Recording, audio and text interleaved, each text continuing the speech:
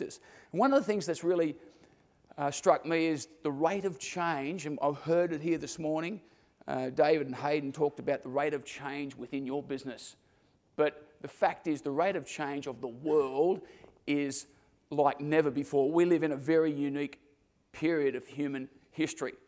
In fact, since civilization, and I was at a conference, would have been 6 months ago now, there was a futurist. They've got these guys called futurists, you know. They can predict the future. They can tell us what's going to win the race at Randwick next week or Rose Hill, I like that. But this guy was saying that the rate of change since civilization has been fairly constant, it's been fairly linear. But what happened was when the world connected to the internet back in the early 90s or mid-90s, the rate of change just kicked up to an exponential growth.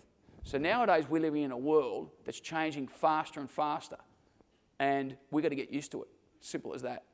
But the fact is that this change ain't going to stop. And this guy said, in this 100-year period that we're living in, there's going to be more change in this 100 years than there's been in the past 20,000 years. And what do we get bogged down by? Well, why do so many of us sell ourselves short? Why do so many of us limit our aspirations? Why do so many of us quit too soon? Why do so many of us let our dreams fade? I know the answer to that because I've been there. There's a thing that I term mind viruses. But what are some of the lies that you're telling yourself at this point in your life? Because unless you are living the ideal life where you are feeling a sense of oneness with yourself, my bet is that there's some mind viruses that are chewing away at you and really holding you back. And I know we all experience this. It's work-life balance, they call it. That's what they call it, right? And it so often should be called work-life imbalance. And the big issue is, for all of us, and Stephen Covey, I think, has the best example of explaining this. We've got a bucket. This bucket represents our life. Righto? In this bucket, we've got big rocks, we've got gravel, we've got sand. If we put the gravel in there first, which is the smaller stuff, or the sand in there first, fill it up with that, we ain't going to fit the big rocks in there.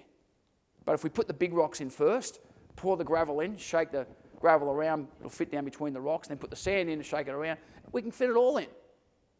But we've got to get the big rocks in first. My big rocks weren't in place. Are your big rocks in place? Because if they're not, your gut is going to tell you that it's not. But have you got the balls, if you're a bloke anyway, have you got the courage to sort of say, no, I'm actually going to go in a different direction? Because we are creatures of habit. 95 to 97% of what we do every day is non-conscious. We don't think about it. You get in the car to go to work, you don't think about hitting the accelerator, the brake, the indicator. It's all non-conscious. So much of what we do every day is non-conscious, which is good because if we had to think about everything, we'd be information overload throughout every day.